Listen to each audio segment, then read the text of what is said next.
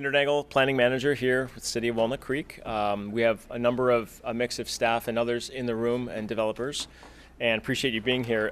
Today's program is essentially going to look at technology and the future here at Walnut Creek, what we're doing to address some trends that we see and how we're trying to become perhaps more of a 21st century model in terms of development services and things we provide. But also we want to reflect on this past year. It has been over a year. I think this is our 12th or 13th meeting of the Development Services Forum. We've covered a lot of ground, and Jessica is going to go in greater detail on all of that.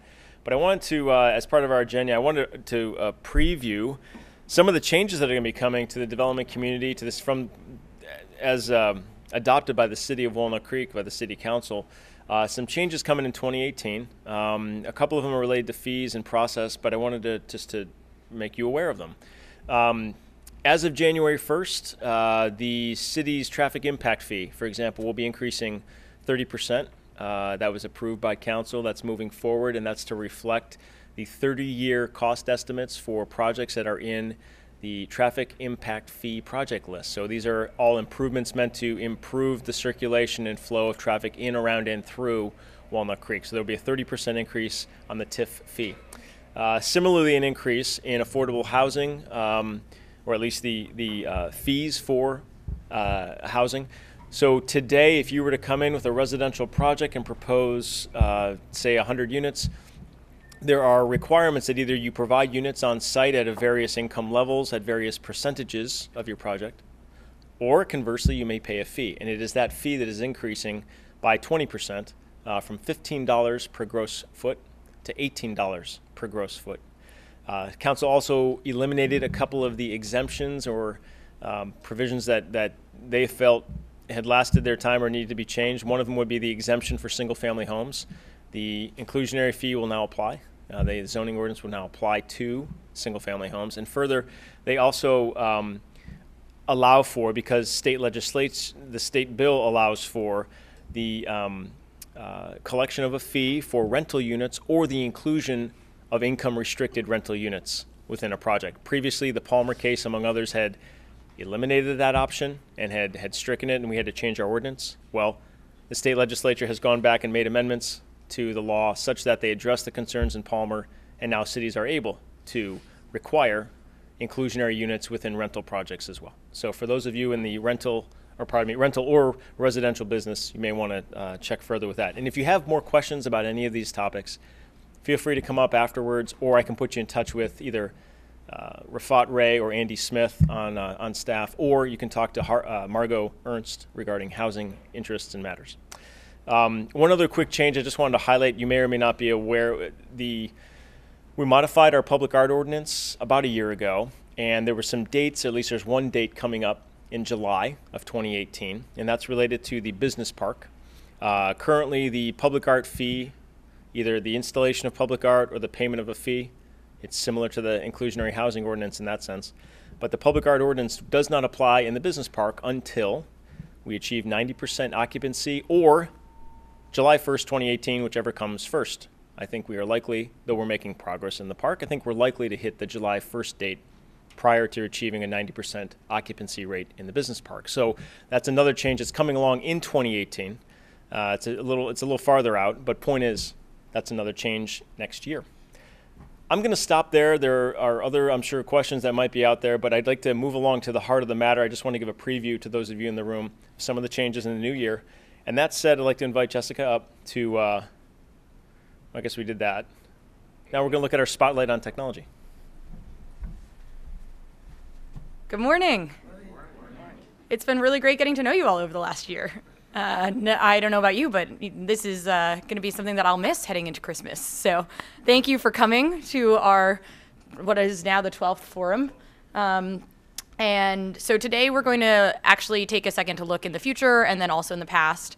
And one of the things we're thinking a lot about is technology. And in particular, how can we move forward in economic development at our counter, from an inspections and digital plan check perspective. So we've basically brought people here from a couple of different areas of the city to talk to you about what we're doing and also what we're thinking about. The goal of this is not just for us to talk at you and show and tell. I know there are places where you've probably lapped us a couple times around on the technology front, or you have ideas for what direction we should head. So when you're sitting here, if you see something that's interesting, stop us, let's chat about it, and we'll take that as a next kernel moving forward. The other thing that I'll just mention is after today, I'll be sending out a survey to everybody who's on our list. So we have more than 55 people who have attended the forum over the course of these last 12 months. So I'll be sending out a survey to all of those people, asking you for your opinions about what should happen next. All right, so the future of technology. From the economic development standpoint, I want to share with you two things that we are working on. One is OppSites. Has anyone in the room used OppSites before? Do you want to share a little bit about how you've used it? Yeah, so I mean, I work in acquisitions and development, so it's a great opportunity to find, thanks for putting me on the spot. It's a great opportunity for cities to actually go and say, hey, we're going through this specific plan and we have an opportunity and we would like to see this area, for example, redevelop from industrial use to housing, or and so it kind of puts the city in the driver's seat in terms of putting developers on notice that there are these opportunity sites that we would like to see developers show interest in. Thanks. So that's exactly right. And for us, OppSites is a website that's free for both sides of the equation. There's a premium version, but we keep it lean. And in our case, it allows us to basically highlight specific sites or areas of town that might have some interesting opportunities available to them. We are just getting started. We've put a couple of individual sites for things that we've thought about, but one thing that we're moving towards is starting to get some of our specific plans and the elements of our specific plans up and running. And obviously you have access to those. You could download the PDFs and follow along that way, but we're trying to make it a little bit more accessible to you and easier for you to peruse. And a lot of other cities in the area, and in fact across the country, are also on OppSites.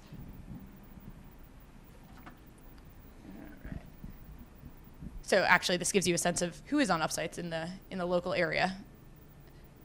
Then there's something called OpenCounter. So how many of you were here? I know, Hamid, you were when we did the journey mapping exercise back in, I believe, February. Anyone? Okay. So one of the things that we heard when we did journey maps with people at your offices or here was that it was really challenging for people to estimate what kinds of permits and what kinds of fees were going to apply when you were considering a particular project. And that was true not just for the very, very large developments, but also someone who's just looking at doing a retail spot, just one downtown. So we've been thinking pretty hard about that and exploring a couple of potential solutions. And something that we're pretty seriously thinking about implementing is a tool called OpenCounter. Have any of you encountered OpenCounter in other cities? All right, so I will get the pleasure of doing a brief demo in the form of a video. When residents set out to open a business, renovate a home, or host a special event, they're faced with complex requirements from the city. They need permits and licenses to get started, and their projects must conform to the building code, zoning code, and transportation and impact requirements. These regulations can be difficult for non-experts to understand, especially when city departments are spread out in different buildings, have different hours, or use different terminology and procedures. This complexity can cause applicants to miss important steps, which can lead to compliance issues down the road. That's why we built OpenCounter.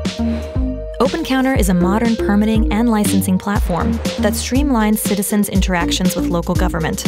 The software prompts applicants to enter their project details and shows them where their land use is allowed, which permits they will need, how much the permits will cost, and who will need to be on their team.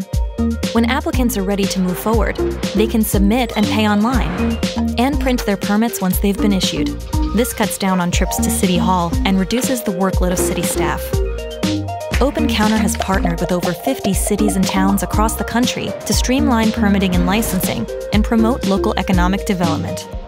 To learn more about bringing OpenCounter to your community, please contact us at hello@opencounter.com. All right, so to give you a little bit more information about what this actually means, basically they work with a city to take all of our zoning code and ordinances and turn it from what I would call government speak into human speak, so that you can actually say, okay, I'm looking to do a residential development of about this size. It'll ask you kind of the key triggering questions that somebody who's really experienced at working at the counter might know to ask, but otherwise you may not know. And then they will actually do a live update and tally on the side of the page for your estimates for what your fees and permits would need to be. Now, this is not guaranteed to be 100% accurate. We're not going to necessarily in any way be able to replace what it's like to just talk to a human, but as a starting point for you to figure out what might come into the question, what might come into your concern while you're thinking about this, and for you to also be able to explore the zoning without needing to call a planner specifically. It's something that we're thinking about investing in, and the reason actually I was happy that I was talking to Kim this morning, that we have some other agencies, is that we can actually incorporate some other outside agencies as well, should they want to be able to contribute some of their questions or their fees onto the same platform.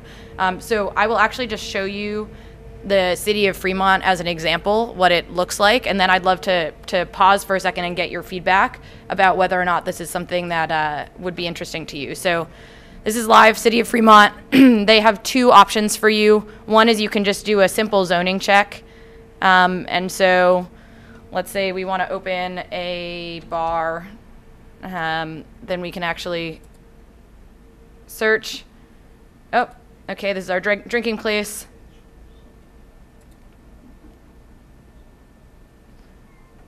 And then it'll actually show you where things are permitted, conditionally permitted, not allowed.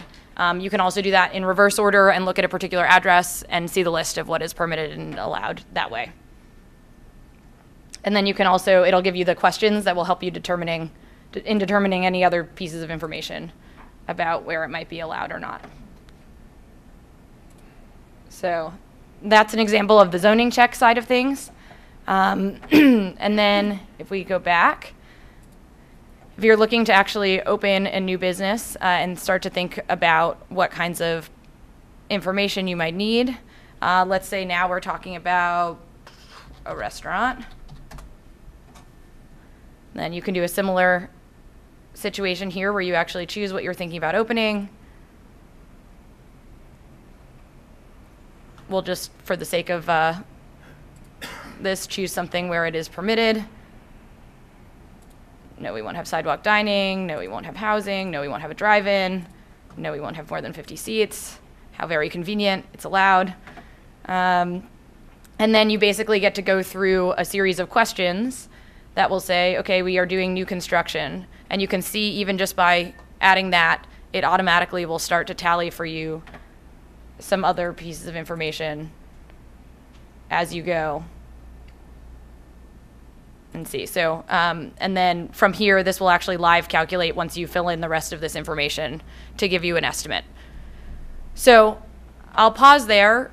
What are people's thoughts? Do you have questions? Does this help with some of the things that we've heard about what is challenging in trying to plan and estimate a project? Yeah, Sandy. So does you go onto the, excuse me, you go onto the city's website, and there's a link to this application. Mm-hmm. And so it resides here, or does it reside in Open Counter? So we can have it on our city's website. So you could go to our Walnut Creek's website, and then it would link off to the it's run by Open Counter, but it's still owned by the city. It's basically a SaaS, software as a service option for us. Yeah. So I'll go back to offsites just for Mm-hmm. a second. Where would, because that's a program that we have available right now. Mm-hmm. Where do people find that on our website? Offsites.com. Okay. So that one is actually, you just create an account through Offsites, and that will have all of the different cities. Ours is just one of them. Yes. Look at impact fees as well? Oh, sorry. Does this look at impact fees as well? I think it could, if that's, yeah. Okay. Some of those are a little bit more complicated to calculate, so Mm-hmm. but that would be great if it could. And the nice part here is basically what they figured out was one thing computers are really good at is just math. So when we're actually talking about codes and cutoffs, it's the kind of thing that it's complicated for them to get up there, but once they do, those kinds of things can be figured out through a series of questions, yeah. does it directly interface with your permitting software with Acela? So that would be the idea. So in the video, it said you pay right through there. Actually, in this case, because we use Acela, it would kick you over to Acela to then finish the application process and work through that. So it's not 100% end-to-end. It's more meant as this is the front door, and then we'll move you on through our system. But if I can clarify, it does, my understanding is it does take the information you've already input and transfer Yes. it into, so you don't have to repeat those steps, so there's a transfer process. Yes, that is true. Intermediary step where a staff person is actually looking at, like, is there an intermediary step where, like, a staff person is looking at, is the square footage that this person entered actually right? Yeah. You know, or is he using the right net or gross or whatever for the calculation? And I think that's a great question.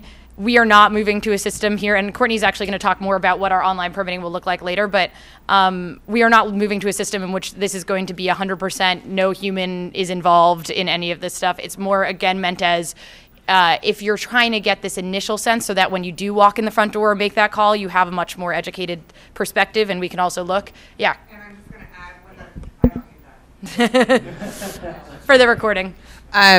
When the information is transferred over to Acela, it's going to come over as as a pre-application, and then the staff member who is reviewing it or on duty, when they take the application in, will do the review right there.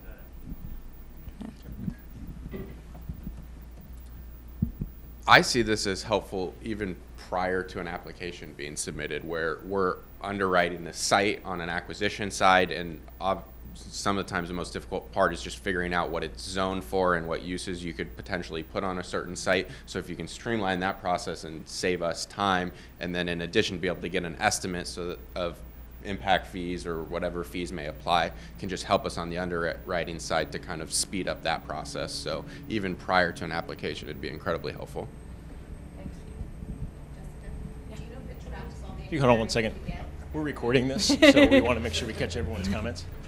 Does it track the inquiries so staff can go back and see what people are looking at, what the inquiries are? Yes, and actually that's part of why we included this on the economic development section of talking about technology, because yes, it doesn't do it.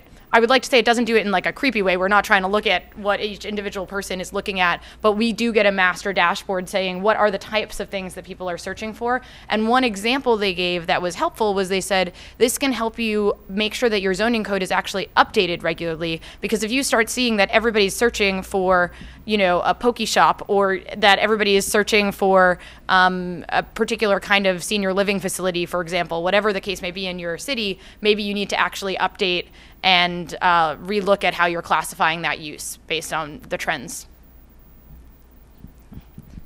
Any other questions?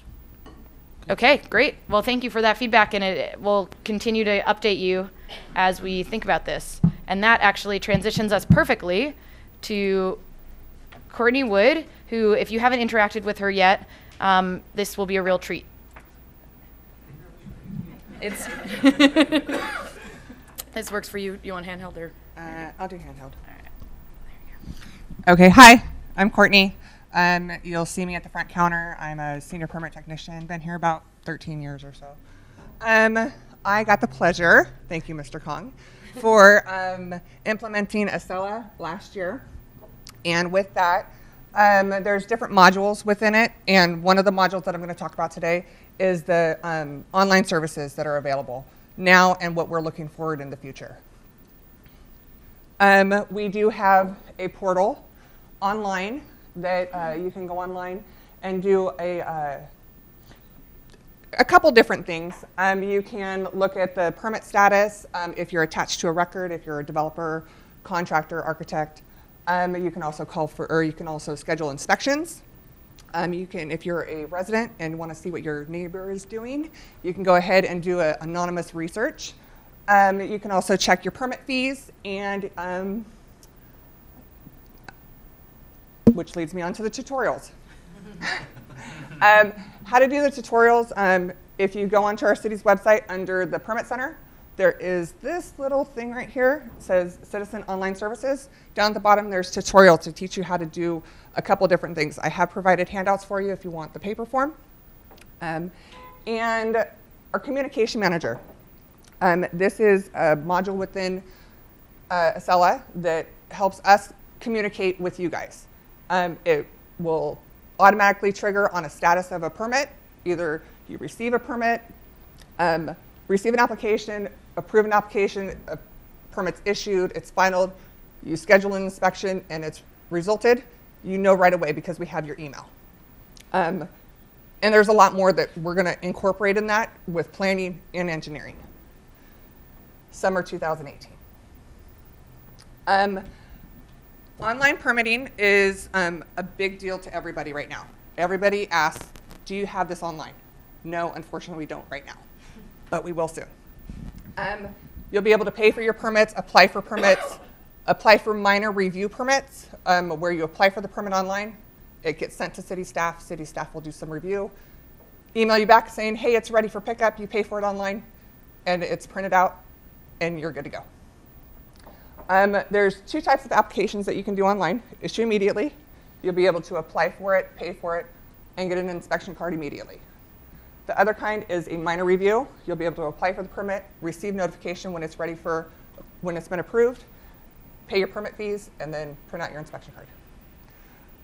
These are a couple types of the permits that we are talking about. There are more. There's some estimates that I know that Jessica's working with Open Counter, but we're also looking at estimates within Acela online so that you kind of have two different perspectives. I'm not sure if Open Counter uses square footage based. We'll be working with you guys for whatever we want. So, okay. Yeah. So we're going to try to do two triggers on that. So either valuation based or square footage based. And we are open for suggestions on other types of permits that you can pull online. I have researched around a couple cities that do use Acela online. And these are some of the permits that are pulled, but we're open to other suggestions. Early 2019. Okay, do you guys have any questions? Yes, ma'am. I'm just curious what you've been seeing in terms of usage for, are people actually scheduling inspections online? Are people watching their status online? Are people using the online services? I get a lot of phone calls every day of we're having issues scheduling the inspections because within the portal, it only allows you to schedule one inspection at a time. So we've actually, and that's an Acela thing that we can't fix right now. So we've actually opened it up to having the inspectors, the developers or contractors email us, and you can schedule up to 5 days in advance. That does happen probably 50% of the time is they're using the online, but we still do get a majority of the phone calls. Research, whenever we get a phone call at the front counter and they want research, we always point them to this because it saves them time and it saves our staff time. Checking statuses all the time. I'm getting constant phone calls. Hey, I can't find my permit record. Can you attach me to my record? And I do it, and we don't get phone calls from them ever again until their permit's ready. So yeah, we're getting a good volume of that. So when you say research, you get you point them to the online portal.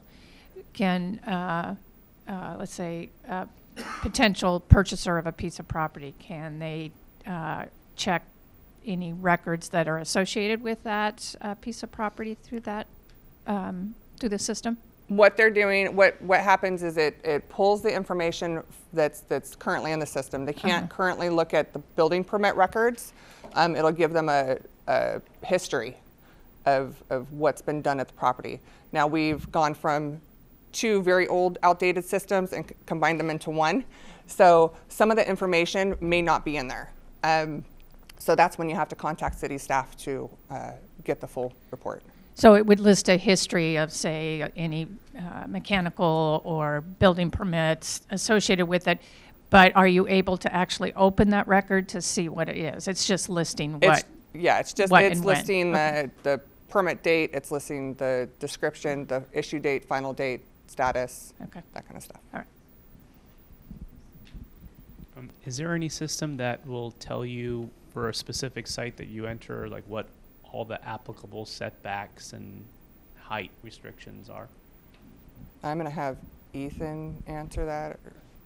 So that's part of the goal of what OpenCounter should be able to do once we get there.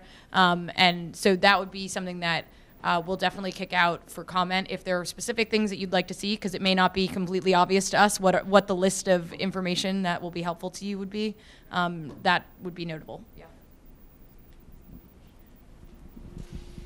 I just want to comment, since your records are online at Central Sand, we've been using them, and so our staff will go in just to see what permits have been pulled on a property, just to see the status of a permit, and it's been very helpful, and the information on there is very similar to like what the county offers. You don't actually get to see the permit, but it'll give us enough of a description, what inspections have been approved, what's pending, what's been denied. So it's been, we don't have to call as much, we do still have to call, but it's been very helpful for us. We love hearing from you.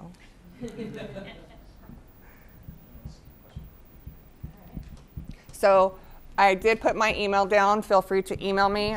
Also, if I'm not available, you can always email buildingtech@walnut-creek.org. It branches out to all of the permit technicians, and one of us will be able to assist you. Okay? Thank you.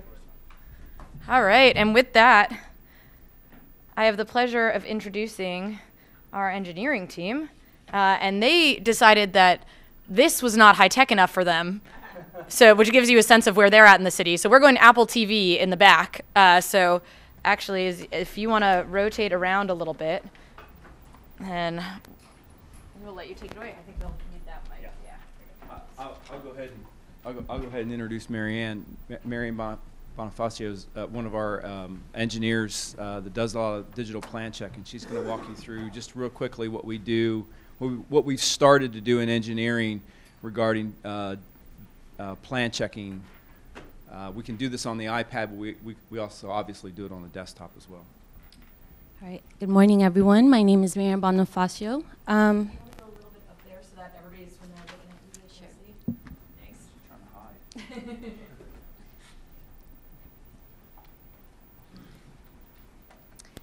All right. So most of our efforts so far have been focused on trying different tools, such as iPads, having larger monitors, and Bluebeam for digital plan checking. Most of our electronic plan check review are associated with our site development permits. This is a sample from Bluebeam in which I've commented some of the red lines to be easily visible on the screen.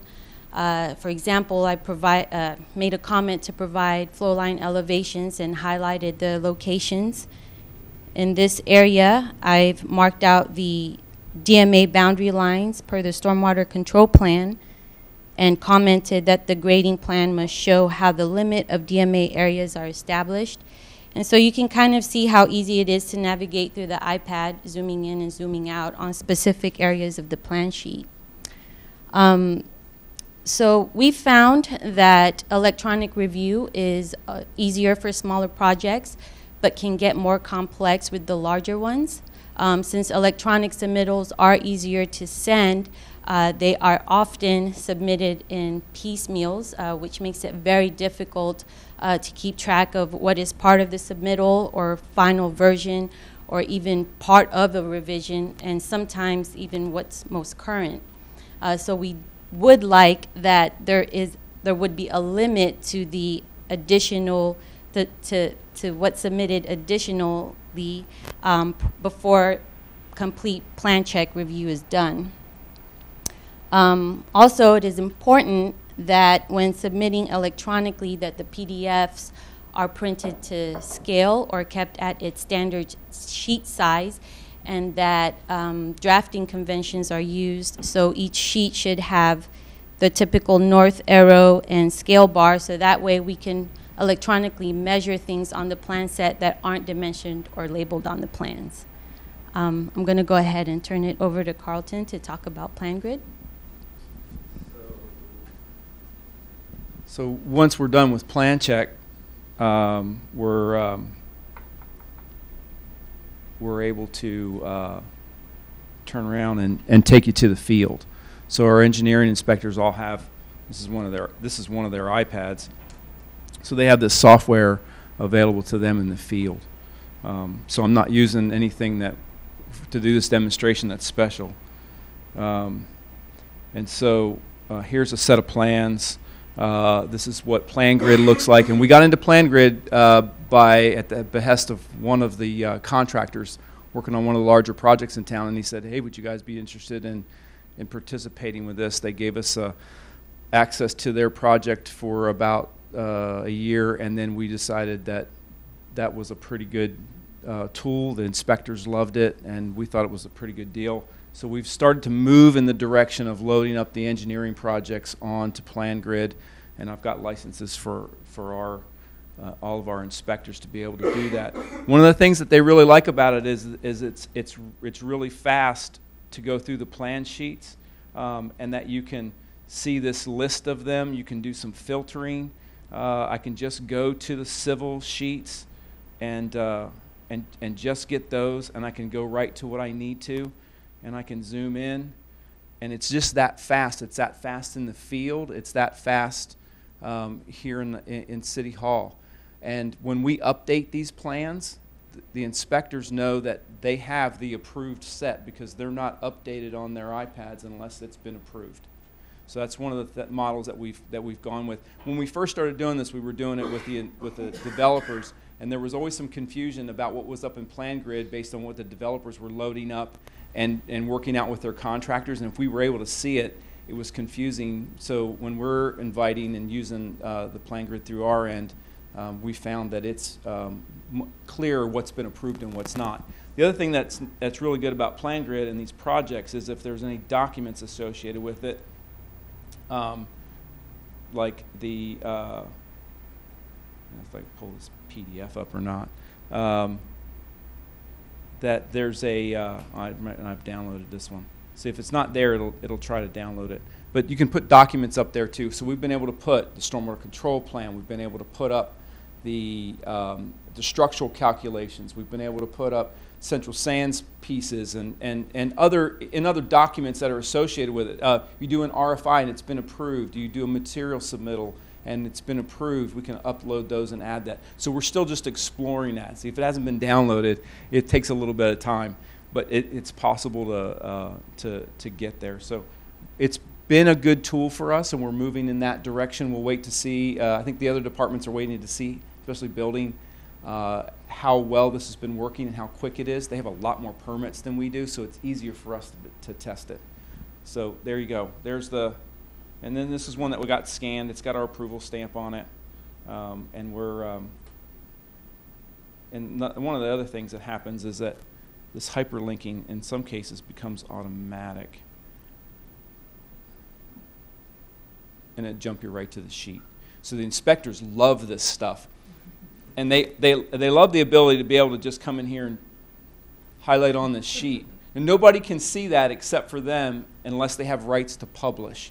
So they can mark off stuff for themselves on their own version of PlanGrid and just keep track of it so they know what they've looked at, they know what they have issues with, they know what they've talked to the superintendent about. That can stay between the superintendent and the inspector until it actually gets done. That's an important thing for that relationship to happen. They do work out a lot of stuff in the field. Anybody got any questions about this? We really do like this technology. Yes, Courtney. Could you grab up here and answer the question? I'll get back up there. Marion, you want to drive? So mine's a kind of a two-part question. One is Central San and Fire District using this? No. Or are you planning on going to it? Neither one are using it. Not as of yet. But I can tell you that we're starting a project with BART, and BART's going to use it, and the developer's going to use it as well. Because I think that it would be great with building that before we send an approval over, before we issue the permit, you want to see the final product. We can shoot that over to you, and you can get the final blessing and shoot it back to us. And you're just uploading, so does this interface with Bluebeam then? So Bluebeam you're doing your comments on, but your inspectors are going out with approved set of plans with the PlanGrid, correct? Yeah, so the workflow, so the question is, you know, is stuff going straight from Bluebeam into PlanGrid?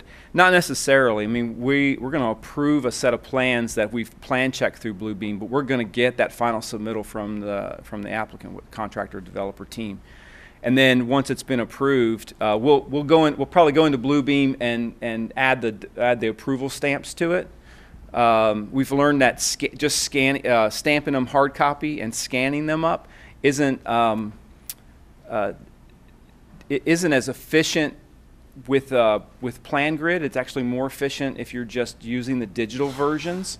We've had a couple of opportunities to test that so far, and so one of the things we just have been recently realizing is that it's the software is more efficient with the PDF version of that. But then we'll upload that up to PlanGrid separately. And then your inspectors, if they're doing any red lines on any of these plans, are they able then to incorporate that into the final project set? Yes.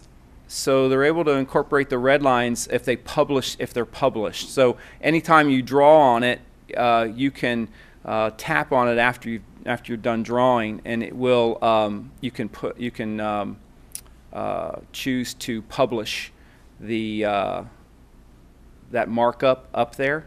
And then when we go to archive the project, it'll take all of those published markups, whatever they are, red lines, if they were highlights, typed in comments, those things will all come back with the PDFs, attached to the PDFs. So then you're eliminating your hard copies altogether? And this we see the potential for doing that. We haven't done that yet. I mean, we're still exploring this and still seeing how it works. So we haven't officially made a 100% move in this direction, but we've been putting more and more projects in there, and it's been working.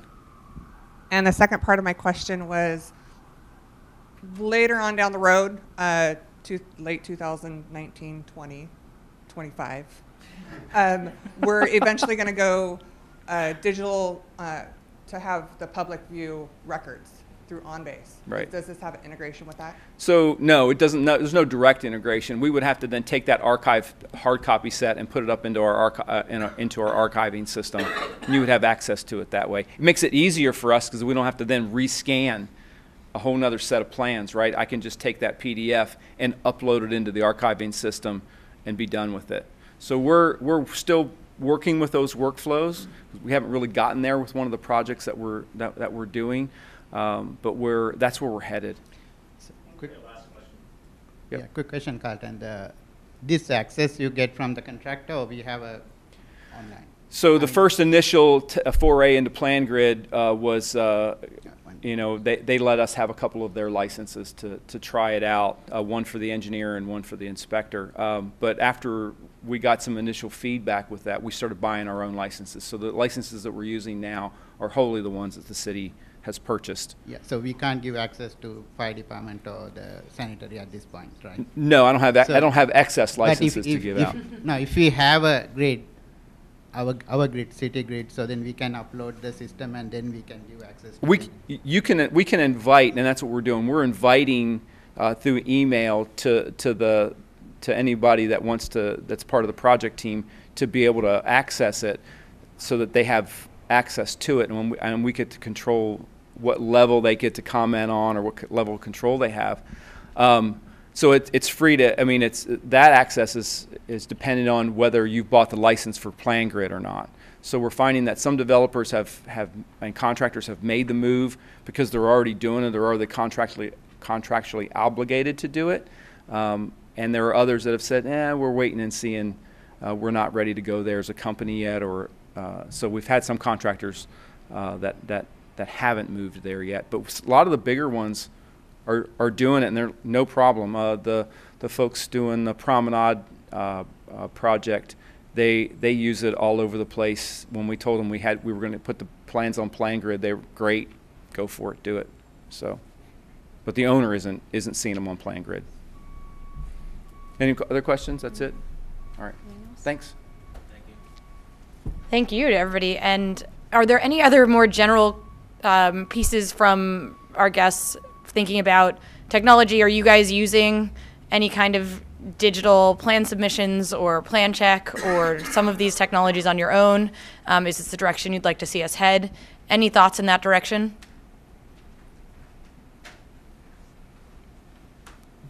All right. Well, then I will move along. So finally, we just wanted to take a a moment at year's end to actually look at what we've done so far with the forum. So it's been a little over a year since we began the forum, and we began it for a couple of reasons. We knew that we wanted to have more two-way dialogue and to move so that both sides could be more accessible to each other. You guys realized we were human. We got a chance to share donuts and coffee with you and chat about projects and learn what your concerns were. So there was that dialogue piece, and then we also heard that it was important that we have a bit of an education piece where we could actually bring in some of these outside agencies or particular topics to make sure that we were being really proactive about sharing information and giving you also a chance to interface with each other.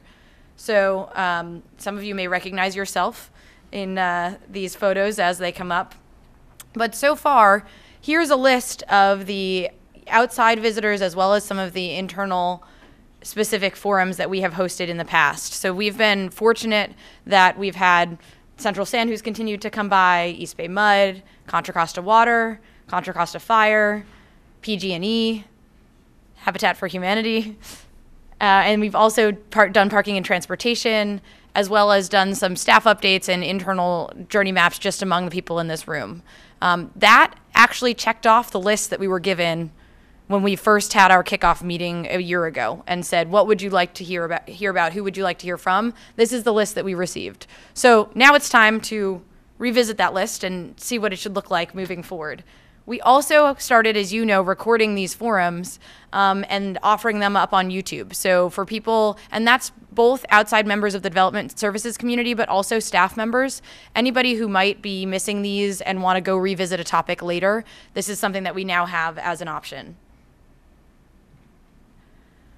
Simultaneously, and I won't dwell on this too much, but I think you all know that we've been working on the Blueprint for Success here in Walnut Creek, and the idea here is we had over 60 different initiatives in each of these individual areas that we had come up with a little over a year ago as ideas to make the process a little bit more seamless, a little bit easier for everybody involved, to communicate a little bit more clearly, and to knit it together end to end. And I wanted you to know that even though we're not necessarily keeping you updated on every small change, out of that master list, we've actually now, and this is from our September council update, so it's already been a little while, we now have over 60% of them that we have made live and are either live or in progress with. It's something that we're really working hard on, and we want to know where we're doing it right, what else you want to see, and if you have more questions about what we've been up to on that front, you can feel free to reach out to me and I can walk you through.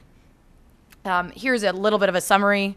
When it comes to smaller projects, single-family homes, we're starting to think about how do we better onboard them so that they know how to actually interface with the city if they haven't done that in the past. One example where we see that a lot is down in Broadway Plaza. They're getting some people coming in retail stores that have only been online businesses before.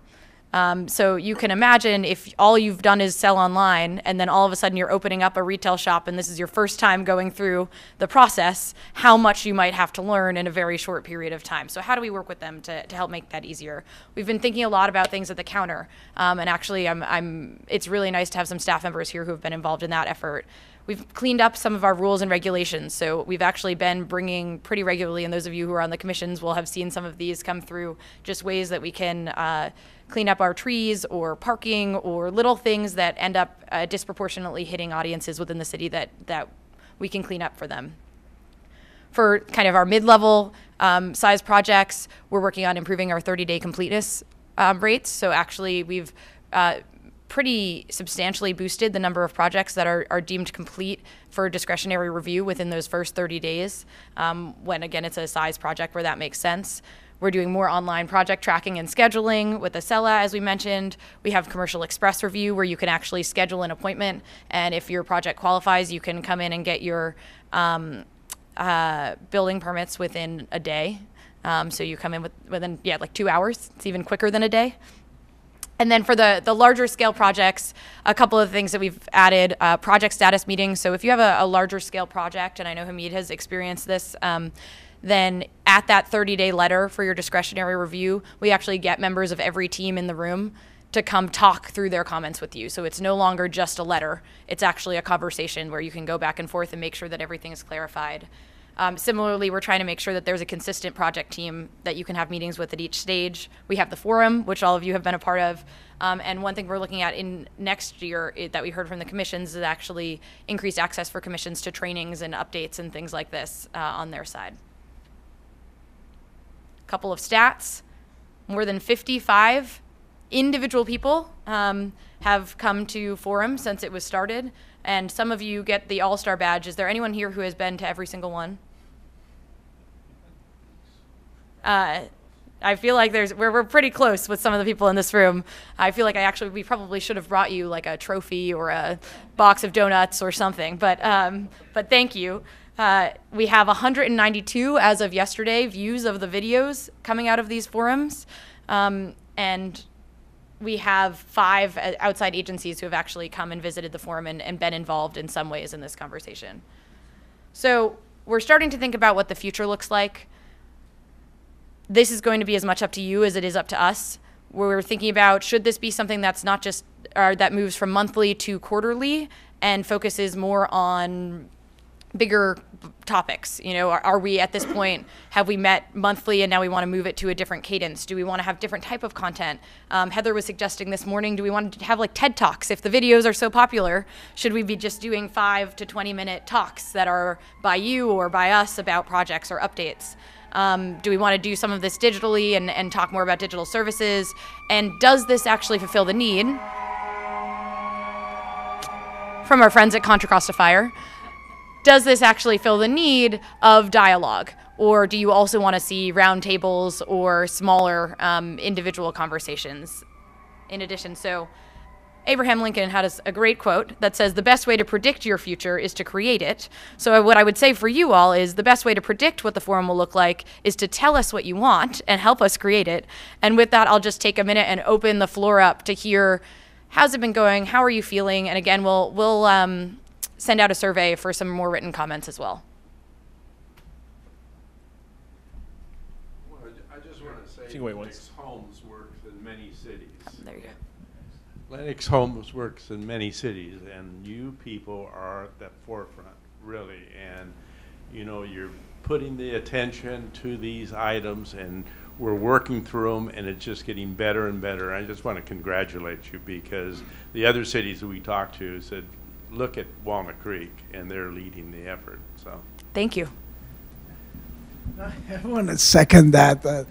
We work in 53 jurisdictions, and I want to say the Walnut Creek is #1 in terms of openness, in terms of new technology, in terms of working with developers, in terms of looking at new ideas. So you've been great, and keep it up. And I want to say for next year, it's not a bad idea to keep the same issues or same contents, because there are upgrades and there are changes that everyone can share, and we can learn from it. So that would be a starting point. Thank you. Thank you.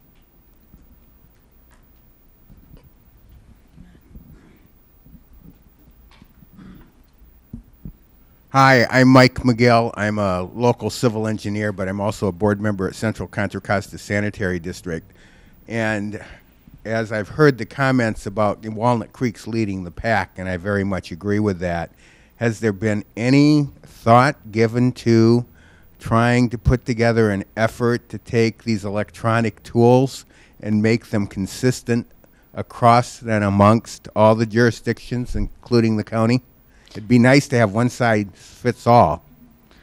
So I'm really glad you asked that question. Something that we wanted to do first was just open the lines of communication, build some trust. But now that we've gotten there, one thing that we are really seriously considering and have talked to a couple of the agencies about is having a little summit here that's just internal to agencies and the county, to actually have some of these conversations about the directions that we're each heading, because I think the 2 topics that come first to mind are these shared tools, where ideally if you're building here, you wouldn't have to use different technologies or tools to go to each individual counter.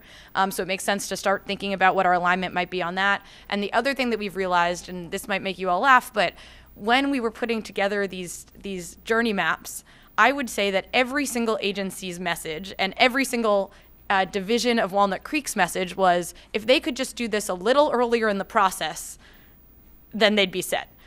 And when you start to actually stack those on top of each other, you realize that like you really can't get out of bed in the morning without submitting new plans to everybody involved, and that's not feasible.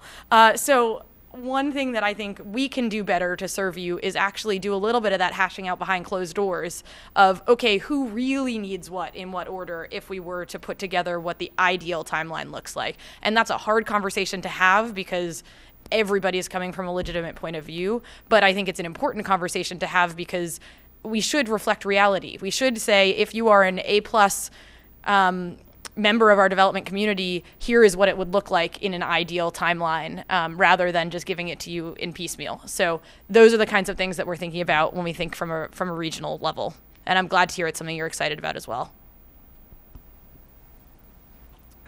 Feedback. Okay. Well, feel free to come up and chat with us individually. Thank you all so very much for joining us this year for the forum. Keep your eye on your email to learn more about updates, and have a wonderful holiday season.